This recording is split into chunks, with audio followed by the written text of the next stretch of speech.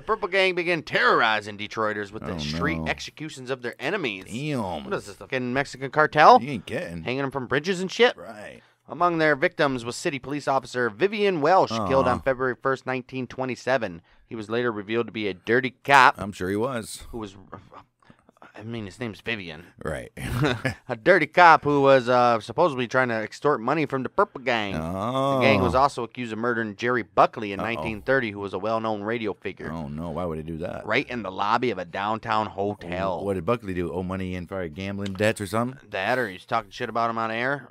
Oh, corruption everywhere. Yep. He was fucking basically outing everybody.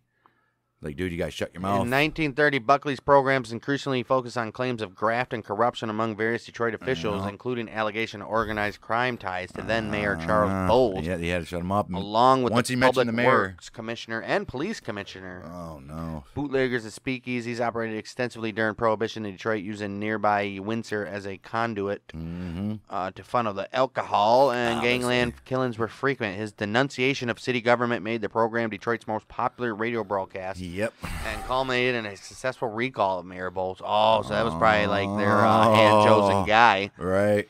On the night of the successful recall, Buckley was approached by 3 men and shot 11 times. Yep, there it is. In the lobby of the LaSalle Hotel in Detroit, where WNBC's studios were located. There it is. That's what we're looking for. After his murder, Police Commissioner Wilcox alleged that Buckley was a known extortionist and racketeer who had likely been killed because of his underworld connections. Right. Look at it. No, the police commissioner that's dirty is trying to smear Buckley's name in all of this and trying to accuse him like he was some fucking... right.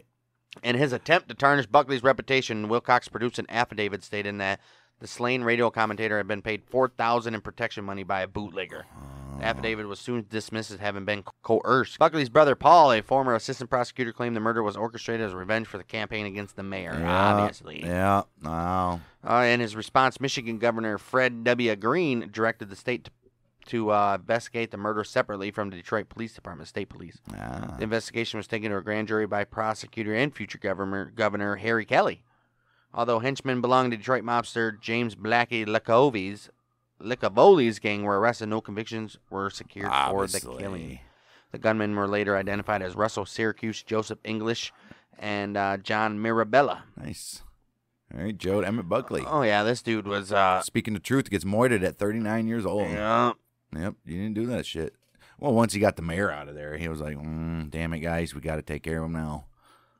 Just say that he owed us a bunch of money. Right. I mean, that was obviously their appointed guy that they wanted, since he was all dirty, too, so... Right. That's the thing.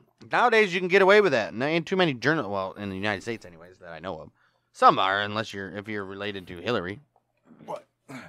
Getting killed for exposing things. But yeah, back in the day, you couldn't just couldn't do that, man. Nope. Gangs will take your ass out quick. Instantly. In the lobby of a fucking hotel with everybody watching. Who cares, right? No cameras, right? no nothing. Nobody can say shit. Well, like we just read about, whether the Purples were involved with Buckley's death is disputed, as the police suspected the local Sicilian mob, who we just said. Clearly. And no one was charged in either case, and both of the murders remain officially unsolved. I mean, that's what happens.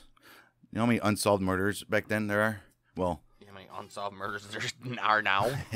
Right.